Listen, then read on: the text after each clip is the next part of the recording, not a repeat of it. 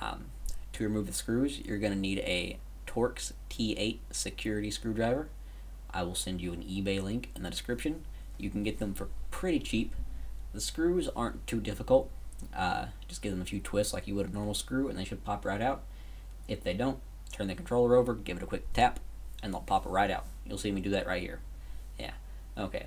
What makes the Torx screws so special is they have this small little peg in them, and this security driver has a hole in it, so the peg slides right in that hole and you can unscrew it. If it doesn't, the peg blocks the screwdriver from being able to go down inside of it, so you need a special screwdriver to do it. This was intended to keep the controller from being taken apart, but, you know, that obviously didn't work, so you can get anything online. So I'm almost done here, and then I will show you the motherboard of the controller. Always keep a little bowl, cup, or dish so that you can put your screws in there so you don't lose them. You're going to need those later because, you know, you don't want your controller to not have screws. You drop it and it's going to bust and buttons are going to go flying everywhere. Anyways, here we go. Last screw. To remove the back of the controller, you need to grip it by the bottom of the battery port and the top of the battery port and just pull very softly. It'll pop right out. You'll see the motherboard. This is the controller motherboard. I removed the rumble packs. You're going to want to. I keep mine removed, but you can put them right back in after you're done with the Scuf mod.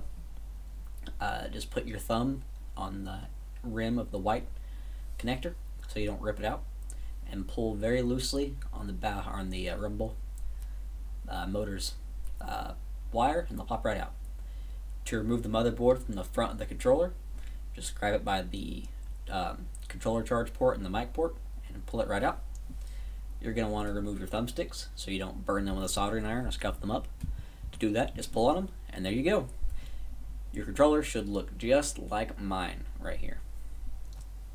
Next step. So next up, we're going to drill the holes for the buttons on the back. There's only going to be 2 paddles in the back instead of 4 because the animal is a bit ridiculous. It's kind of like using one of those mice with a bunch of buttons on it, which I actually own and they're not so bad, but a lot of people have trouble distinguishing the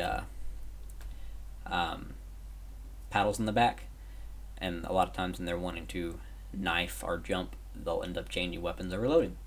So as you'll see me doing here, you just put a piece of masking tape right over this little section here so you don't mark up your controller or anything, and then you measure how high up you want your button to be. This really isn't going to matter too terribly much as long as you use the paddle. You don't have to use the paddle, but I think it makes it easier. I don't know exactly how high I'm going up there. I can't really see on my preview, but you do that, and then just get how far away it is from the battery wall so you can make it very even.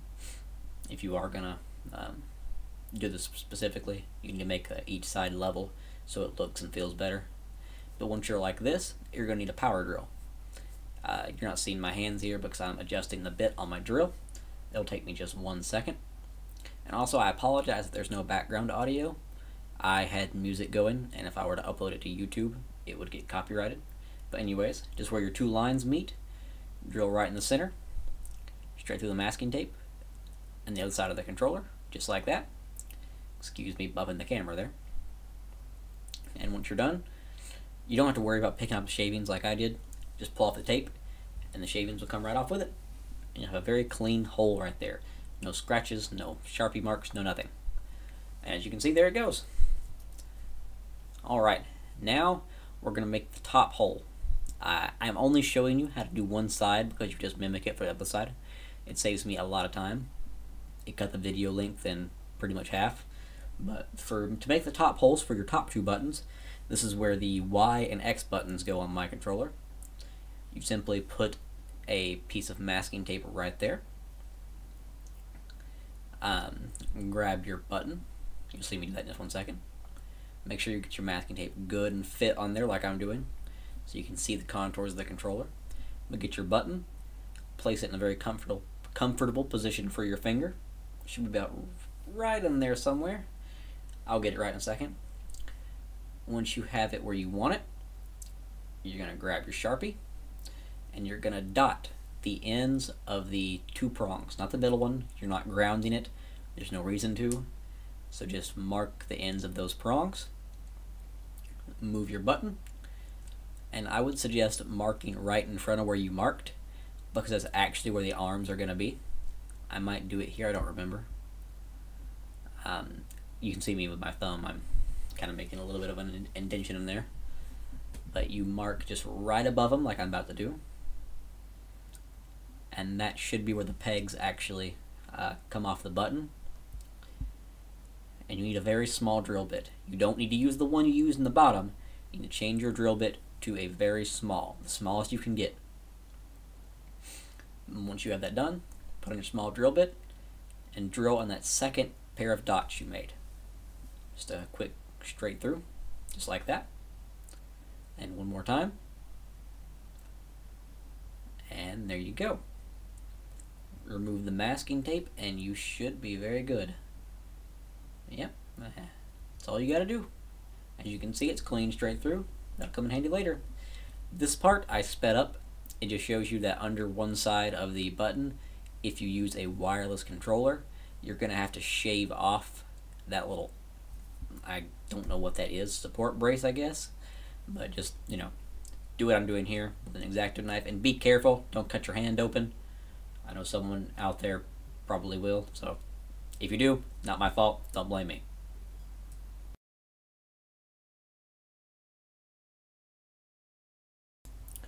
Okay, so now let's make the paddles. I use the pocket clip off of these big market pins. It's a perfect paddle. It's got those little grip things there. They feel really, really good on your hands while you're playing. That's why I use them.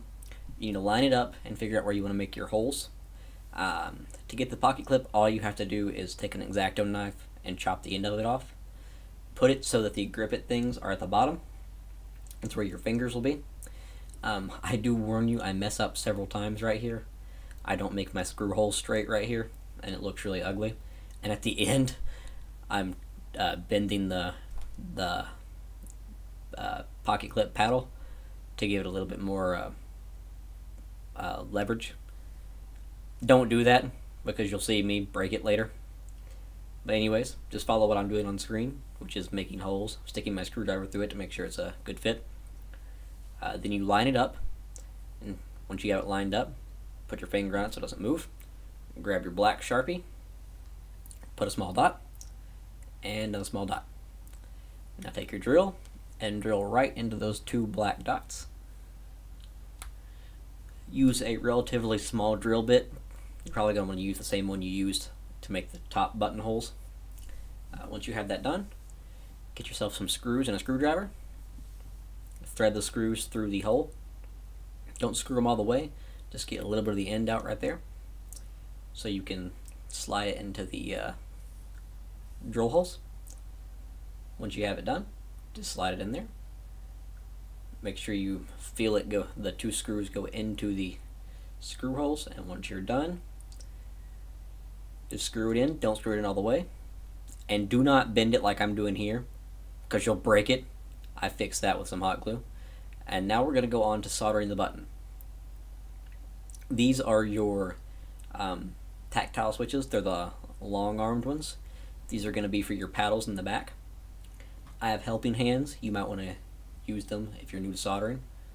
But they basically are just a little clip, as you can see here, that you stick your button in. Grab your wire strippers and some of your wire. Or maybe not. You need to put some solder on the end of the leads here, like I'm doing. Be careful. Soldering irons fucking hurt.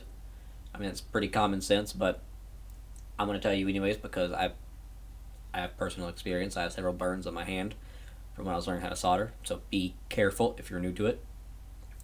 Anyways, strip a little bit of the end of the wire off. That's actually way too much, but it doesn't really matter. Once you get it off, give it a little bit of a twist so the wire doesn't go anywhere. Get some more solder and put a little bit of solder on the end of the wire, like I'm doing right here. Also solder in very well ventilated areas. That smoke, it makes me cough. It's bad for you. Just don't Don't breathe it in if you don't have to. Straighten out your wire a little bit like I'm doing. It'll make it easier later. And now, just solder that wire straight to the point on the button, and you'll be good. And then I'm only going to show me doing one side, and we'll move right on to the next button. Okay, now we have the small buttons. These go up top. These are going to be your X and Y buttons. These are going to be the ones that reload and change weapons. You don't have to like where I put the buttons. You can put these buttons virtually anywhere on the controller that you want to. So if you want to make an animal replica, you can. Just get 2 more market pins and 2 more paddles, so you can have your buttons in the back. But I really prefer the buttons to be up here. I'll show you a picture so you know what it looks like. But I love them there because you can hit them. You have your fingers already there for the trigger and the bumpers, so you can hit them very easily. But just solder a wire to each one of the leads like I'm doing right here, and you should be okay.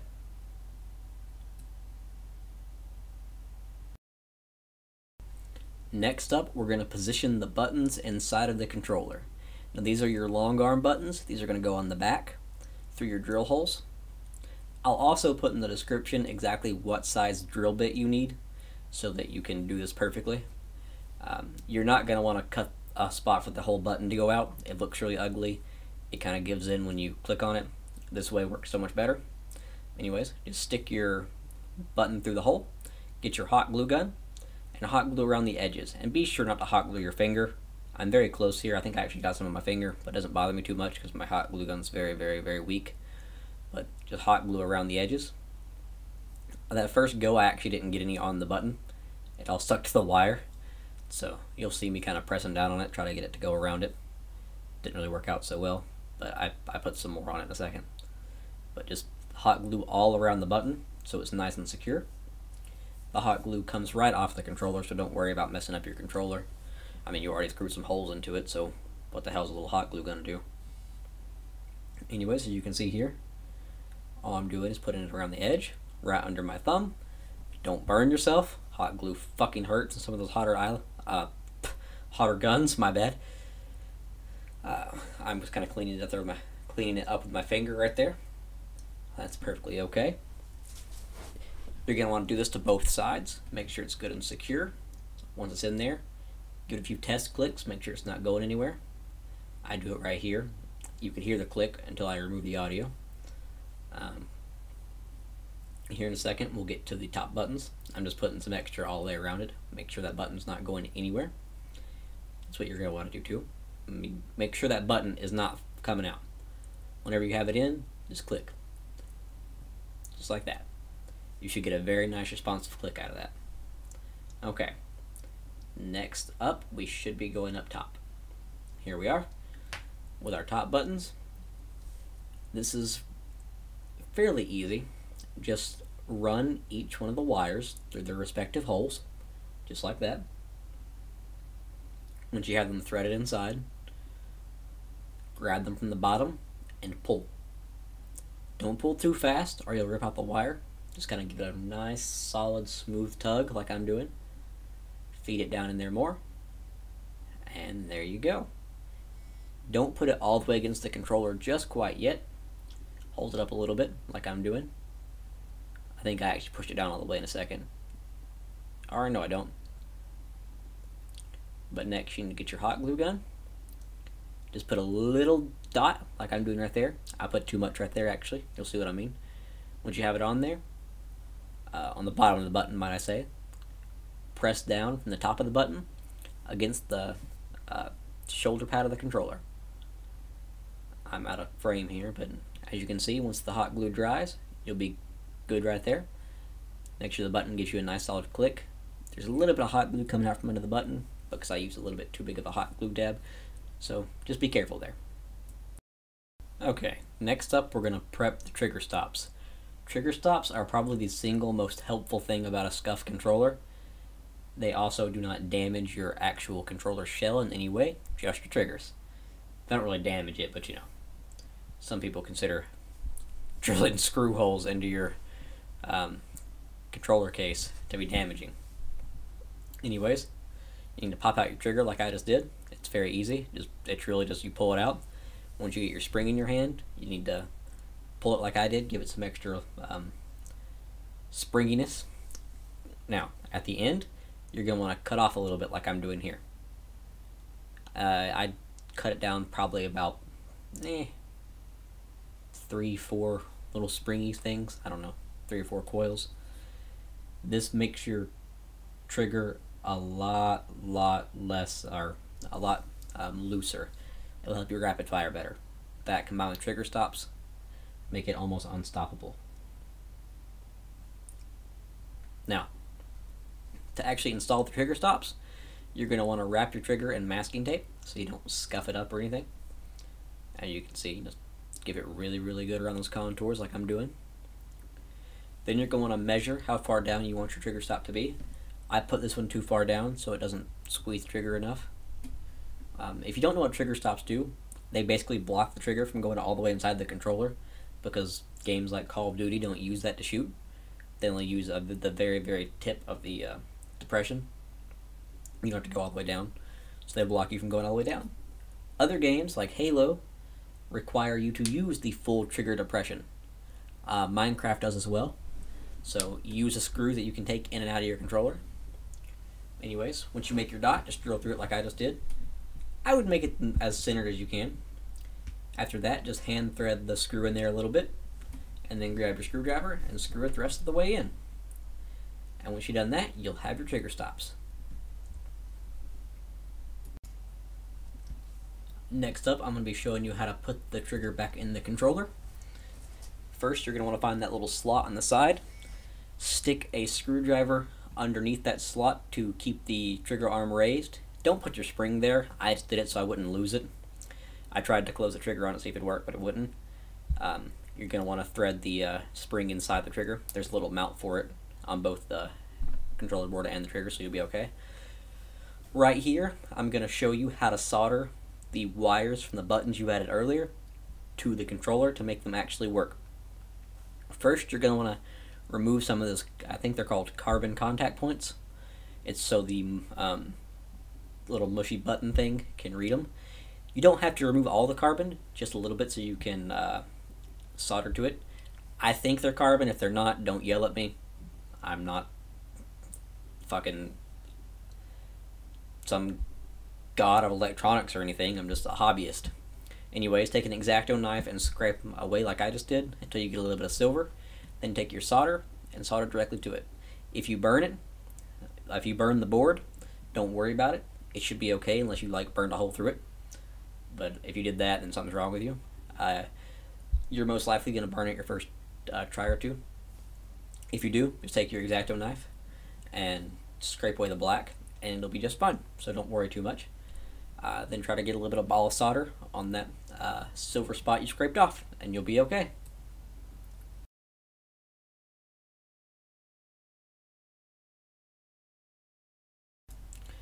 Okay, now I'm going to show you where to solder the wires.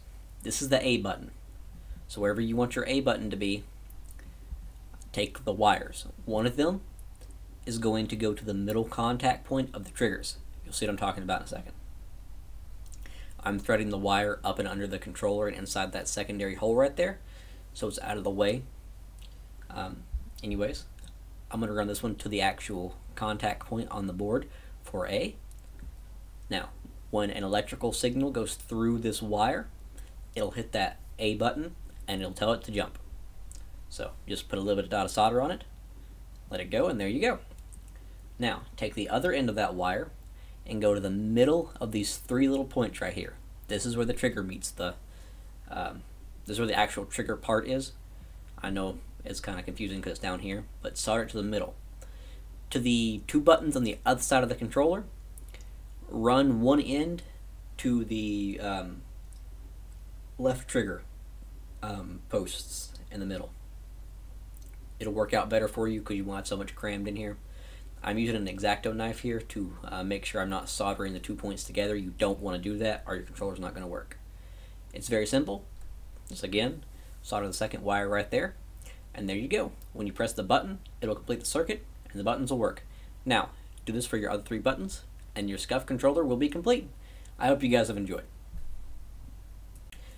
Also, don't forget to like, comment, subscribe. Give me a dislike if you don't like it. Just tell me why you didn't like it. I hope you guys did like it, though. This has been Ecstasy Ewok, and I will see you again.